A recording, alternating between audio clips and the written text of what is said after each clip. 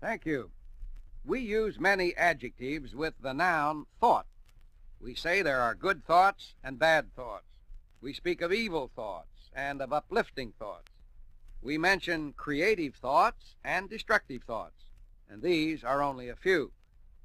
Now, the one I prefer of all of them is living thought. Let me illustrate this. A young friend of mine was pitching a major league ball game in a temperature of 105 degrees. All at once, he felt that he was being broiled out there on the pitcher's mound. Strength went out of him. He considered asking the manager to take him out of the ball game. And then a thought flashed through his mind. He found himself staring down at the baseball on the ground at his feet. The white horsehide cover with its red stitching was one of the most familiar things in his life. Suddenly he thought of that ball in a different light. He thought of its relationship to thousands, even millions of people in this great land. The happiness brought by it to men and women, to boys and girls. It meant so many things to so many people. With these living thoughts running through his mind, he says he became so re-energized that he picked up the baseball and pitched the rest of the game. He had, you see, found new energy in a living thought. The records of the world are filled with such instances. They occur in very high place, not only in ball games.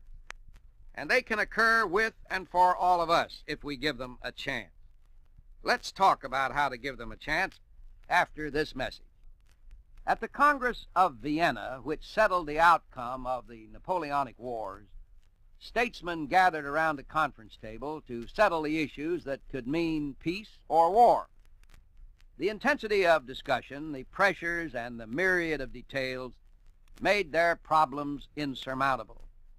But then, fatigued with negotiations, Count Metternich, the great Austrian diplomat, decided to break off the discussions for a couple of days.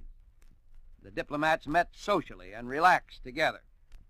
Slowly, they began to concede to each other that they could give on their positions. They stopped thinking about borders and countries and suddenly saw each other as living, thinking persons. And they created peace in Europe for over half a century. Every situation in life has its negative and its positive aspects. The ability to use living thought is simply the ability to find in all of the problems that face us the creative, joyful results that can come from facing them and solving them. Choose enthusiasm daily, and you are likely to have it permanently.